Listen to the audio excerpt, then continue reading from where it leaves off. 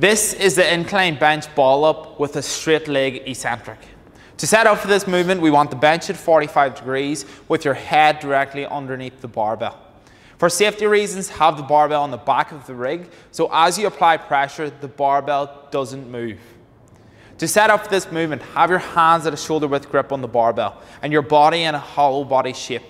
From there, you're going to sequence the movement like this. You're going to tuck your knees towards your chest and press your heels towards your butt. This will apply lots of pressure behind the knee. From there, you're going to roll onto your upper back, staying in this compressed position, and then you're going to straighten your legs towards the roof.